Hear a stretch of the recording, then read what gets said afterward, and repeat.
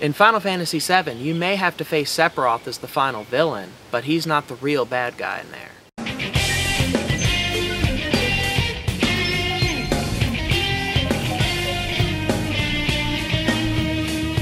And what could I possibly mean by that, right? You have to fight Sephiroth, he's trying to destroy the world, and it's all bad, and he caused meteor, and all sorts of terrible shit, and sure, yeah, you have to deal with him. He's a problem in the game. Big, bad villain guy. But when we really look at the world and everything, we can see that Sephiroth was a maniac with power, and okay, fine, you gotta stop those. That's a given, sure, but we had this other thing sitting around that you deal with early on in game and kind of drops to the wayside a bit towards the end, and then it's called Shinra. And, well, let's look at what Shinra did, right? They single-handedly pretty much controlled the world through sucking the life energy out of the planet for power. Well, not just the life energy of the planet, but the dead souls of people and stuff, and that's now power source. And that really ethically fucked up if you want to stop and think about it for about half a second, which is, let's use the souls of dead people in the afterlife to power our lights.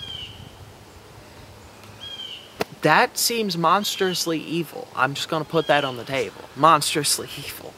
But moving on from that, they had a powerful military, the most powerful in the world, right? The whole soldier program, which produced god monster men, right? The soldiers are very scary, and they all belong to Shinra, which is a company. A corporation, and they have the most powerful military in the world and fought a war with the country.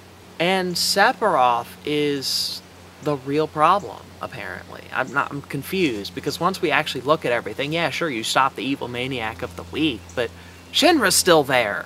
Shinra, oh, when we look at Advent Children, things are different, right? Well, first off, there's Rufus who said that. Rufus said that, and if you know anything about the games, Rufus is a merciless bastard who gets what he wants, and you're gonna just trust that? Oh, he's good now, sure. No. This is a man who could lie to the Sephiroth clone people to their faces with his head. Like, lying to everybody else isn't even a problem.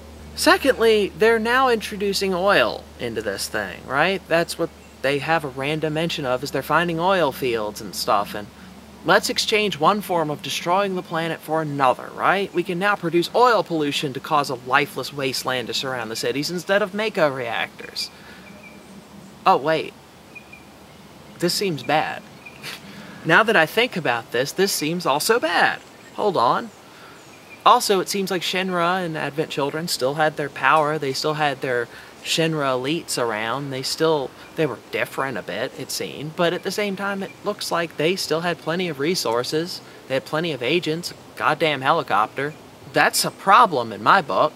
Didn't you spend a whole part of the beginning of the game fighting against the Shinra Corporation's maleficent evil?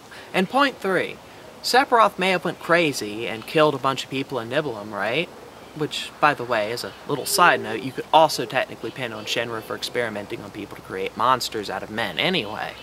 But let's compare that to Shinra's plan to drop the plate on that sector, and wow, that's fucked up if you stop to think about it. They want to stop a small cell of a terrorist organization because what was Avalanche? 8 people?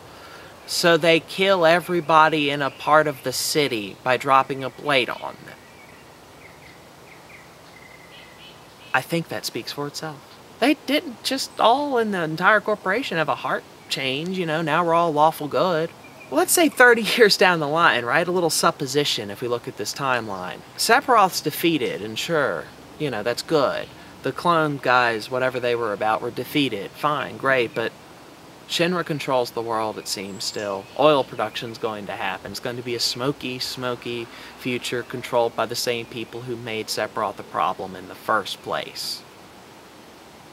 I don't see the victory that actually happened. Just something to think about.